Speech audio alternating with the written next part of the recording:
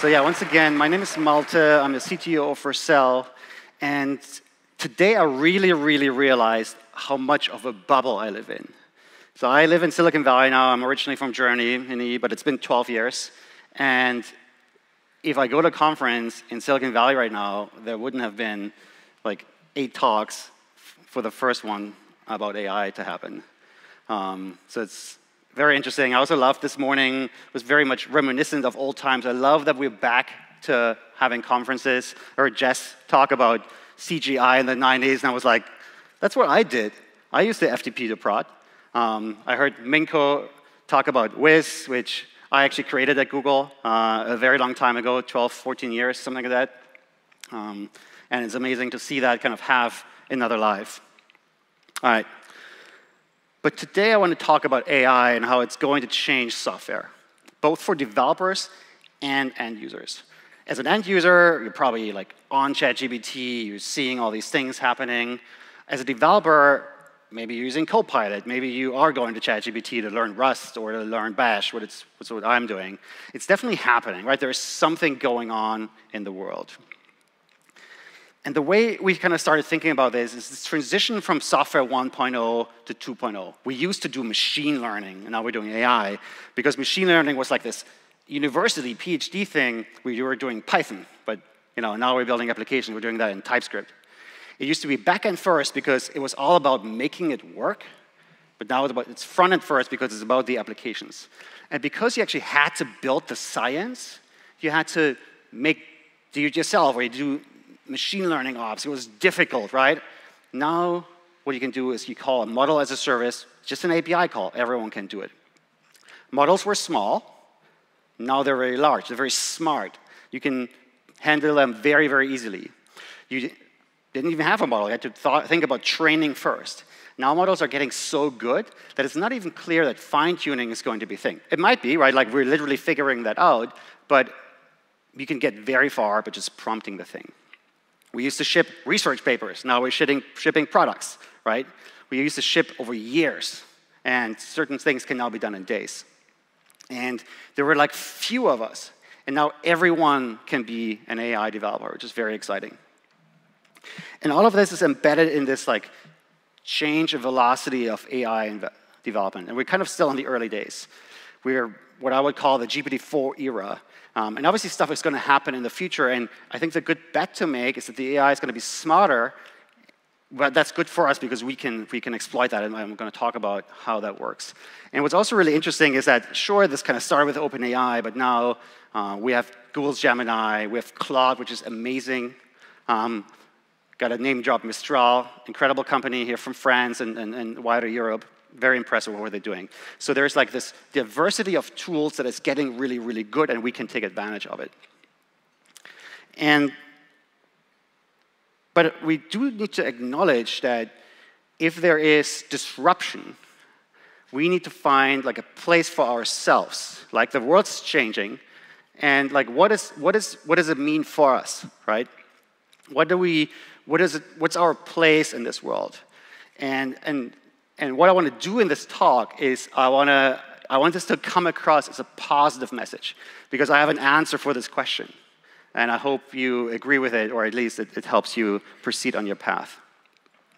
So let's baseline ourselves. I was told to baseline myself on stage as well, so I'm going to do this. We identify maybe as React developers. I think that's probably true for many of us here, right? Maybe you self-identify as front-end engineers.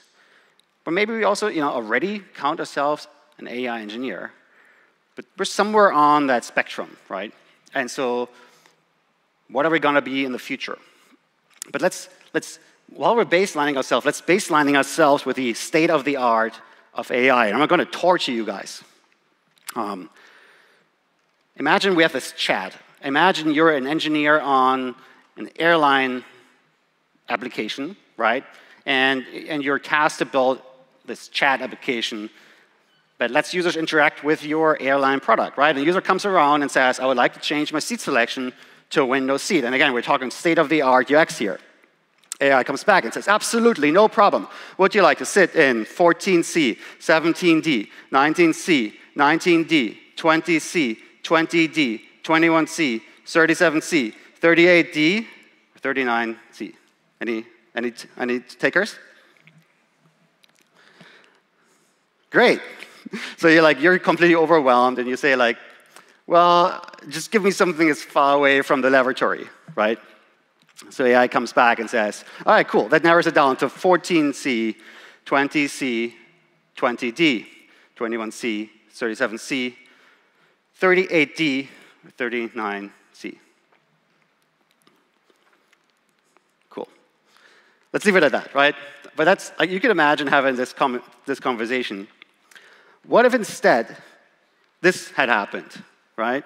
You talk to the AI, text, I want to change my seat, and the AI says, sure, here's a seat map, and I pre-selected a seat for you. It's a window seat like you wished for, but you can now see it in context. You see which other seats are open. You can make a change. You don't need to talk to me for that because probably you're better with your hands or your voice or whatever, right? So that would be so much better, right? Like, it's not like just because there's now AI doesn't mean that text is the right modality. And so from that, I think follows, I have two insights, that first of all, text isn't the right UI modality for many tasks. Again, we were seeing how much nicer it is to have UI instead of text. And from that follows that AI still needs front-end engineering, right? So there seems to be a spot for us. And then insight number two, all those UIs we've already built still have a place in the future of AI-supported human-computer interaction, right? Our airline already has a seat map, right? Like, we don't need to make a new one just because we're now in AI land. And so, only question is, how do we teach the AI about our UI? I want to answer that question. For that, we will need to look at some code. That's cool, we're all developers. I'm going to teach you how to call in AI. If you haven't done this before. This is an example using the Vercel AI SDK. It's very easy. You import this function called generate text. You tell it what model you want, give it a prompt, what is love, and it gives you text back. Right? That's it. There's no part two. That's how easy it is to call an AI. But obviously now we're still in text land, right? Like, this is not what we wanted. This is what gives us the 14C, 17D, whatever experience. All right, we need to go one level deeper of what modern LLMs can do. They have a notion of function calling or tool calling, and the picture to have in your hand is you're like this cave person, and you discover that the stone is really good at like opening the fruit, right? Like, and you're suddenly better at your life because now you can eat the coconut, and you couldn't, right? That's amazing, right? And similarly, AIs don't know what the weather is in Paris right now, but if you could give them a tool to find out, that would be very smart. And so the way this actually works in practice is that you can actually give LLMs a function that you wrote in JavaScript, which you already know how to do, and it will call that function to get some info, to make a change, something like that, right?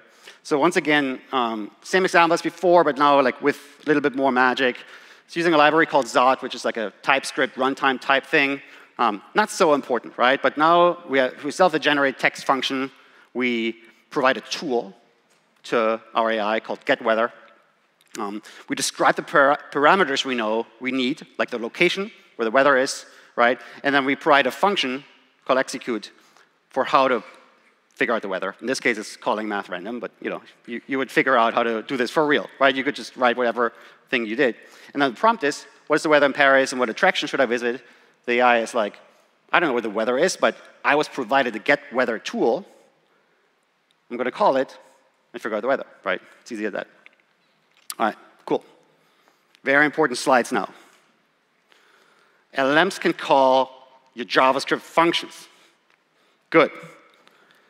React components are just JavaScript functions. And it's like, right? Like, what if the AI could call your React components? Wouldn't that be awesome? Right?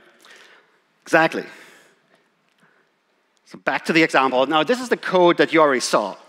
Nothing changed about this code. I'm just going to put it here so I can show a diff. We all love diffs, right? Here's the new code. So I changed the generate text function to the stream UI function. I provided like this text renderer that's not so important, that returns some JSX for how to render the content. But the most important thing is that we now have a generate function here, and it has some like magic with generators, CC-ben, for showing loading components, but really it just calls this like get weather API, and then it renders the weather component. And that weather component, that's just a React component. Like you already know how to do that, right? Like that's all there is to it, right? It's as simple as that. Very cool. So that's how suddenly the AI can call the React component. And that weather component can do whatever you like as a front engineer. Cool. Obviously, this is kind of boring, so I'm going to try to show you guys a demo. There we go. So this is a chatbot, and it actually knows stuff about airlines. And thanks for the demo, guys. This actually works. So, all right, okay, I would like to fly to Paris. Just to show you kind of that this is like not completely fake. It's actually completely fake. You see that it's the same flights, but it did figure out that CDG is the right YADA code for the Paris airport, right? So I can interact with this, but it's not just that this list of flights, it's not a bunch of text, it's a real component, right? Like I can actually select it. I can select the flight. And there it is, there's my seat map, right? Cool, so I select a seat. Offers me proceed to checkout. Let's buy it. 1, 2, 3, 4, 5. There you go. I even get a boarding pass. Very cool.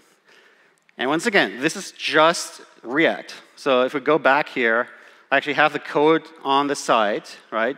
If you look at this project, you know, it's like a normal React project. There's nothing weird about this. Like there's boarding pass.tsx, there's slides.tsx. This is the thing here. I can, oops, bg-green.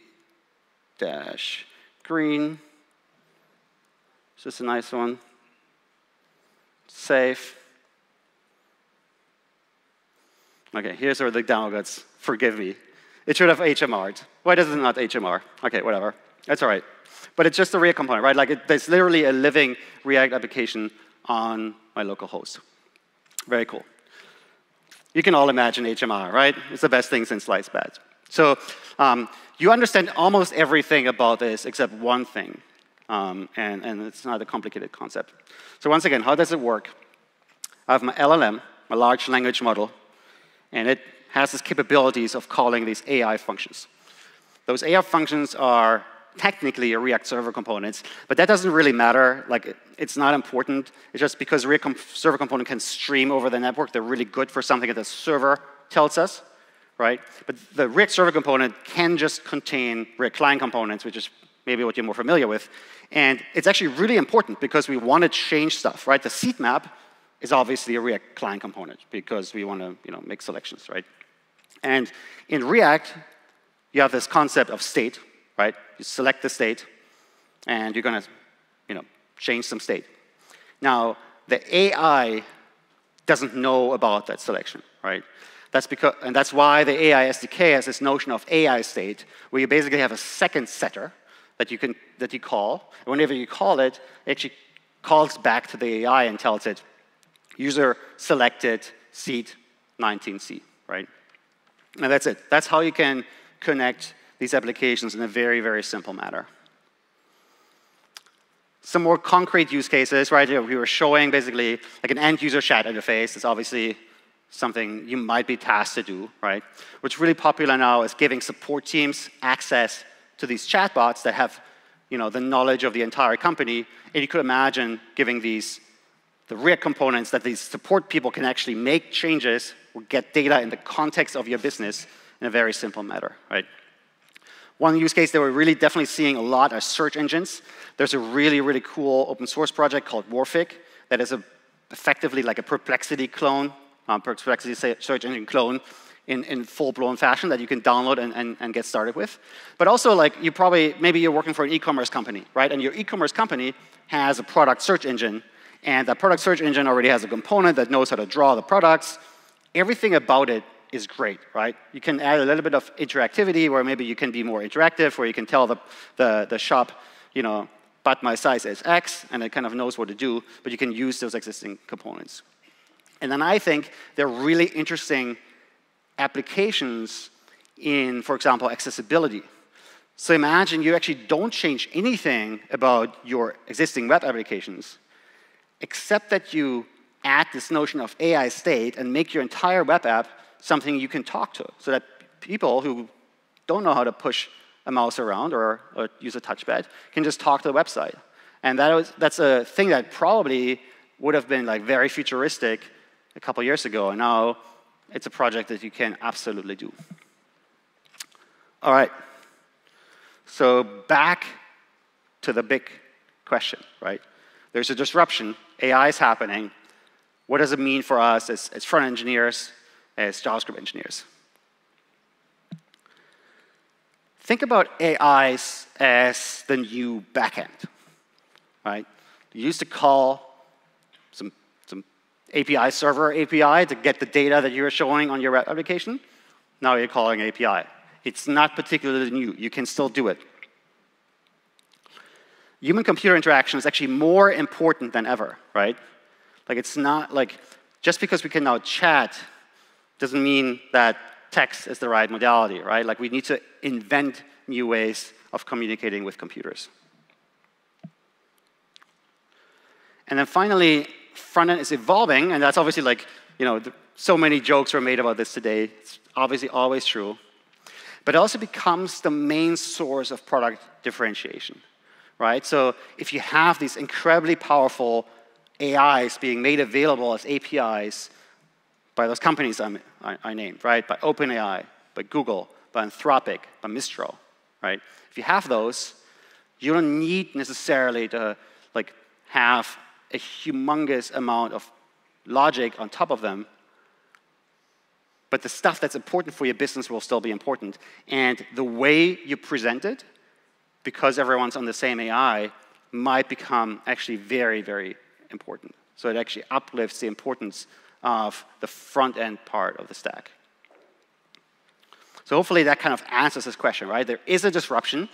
What's our place in it? Our place is that we still build user interfaces, but they're in a new context. They're in the context of AI. So how do you do it? I was showing examples from the Vercel AI SDK. There's documentations. Probably actually better is to go to the examples and check them out. That's the one I was showing, and more stuff, right? And it gives you a working chatbot that knows how to put React components into them, and you can go in there and switch out the list flight components against the one that your business wants, right? And so you can get into a working state really, really quickly, which I love, right? And then you can learn the concepts from there. That's all I had today. Thank you very much, and have a great night.